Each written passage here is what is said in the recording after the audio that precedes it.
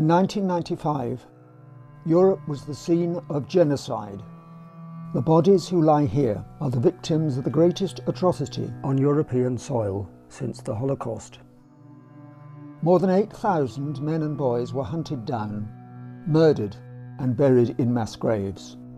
Their remains are still being found today.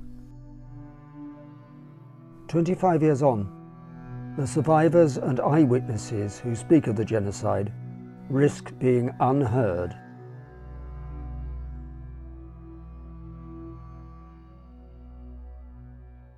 Srebrenica je bila jako lijep grad, mali grad, ali je bio pun života, to je bila jedna mala oaza. Čak je mirisala, svaka je kuća imala svoju terasu prepunu cvijeća. Po danas da sam ostala bez ikoga, bez obadvoje djece, bez muža.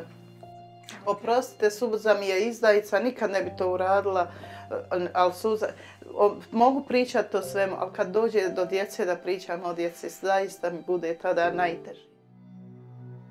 Bosnia and Herzegovina, one of the world's great crossroads, a melting pot of cultures and identities. All eyes were on this country in 1984 as it hosted the Winter Olympic Games. Within 10 years, the world's eyes would be turned back on Bosnia, but for different reasons. On the ashes of the former Yugoslavia, leaders exploiting identity politics rose to power across the region. Ultra-nationalist forces planned to create a greater Serbia, filled only with ethnically pure Serbs. This meant Bosnian Muslims were cleansed from the land.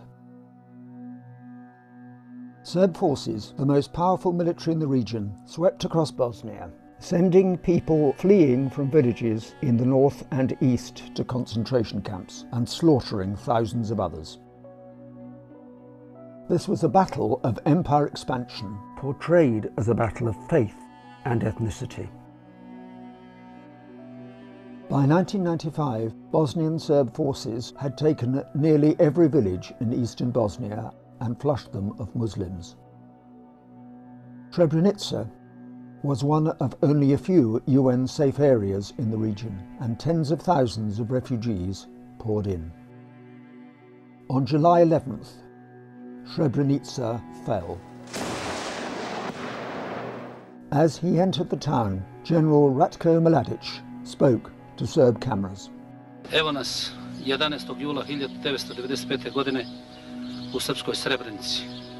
Uoči još jednog velikog praznika srpskoga poklanjamo srpskom narodu ovaj grad i napokon došao je trenutak da se posle bune protiv Dahija Turcima osvetimo na ovom prostoru. As the Serbs moved in, women and children gathered around the UN base at Potocari. But men and boys like Hassan were worried about how the Serbs would treat them and made for the woods. In July 1995, I lost my father and my twin brother. I tried to escape from Srebrenica through the forests alongside with them, but unfortunately I am the only one who survived. It took me 6 days and 6 nights to reach Tuzla. It was a real suffering. I did not have anything to eat. I was being hunted like an animal.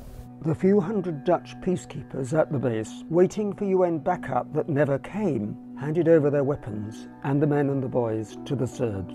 For those men and the men who had tried to escape, this was the beginning of the single most horrific week of slaughter in recent history. They promised that we would not be killed and that we would be treated according to all the Geneva Conventions.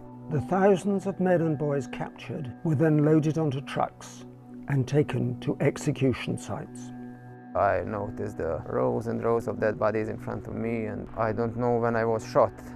I just remember later that I was lying on my stomach, that I was shivering and trembling. One of the soldiers said to the other to check all the bodies, but he refused. He said they are already dead and left the place. I never could imagine that I could survive at that moment. I just waited to die because I lost so much blood. Someone was moving in front of me, and it was other survivor, and I asked him, "Are you alive? Are you alive?" He said, "Yes, yes. Come and untie me, please."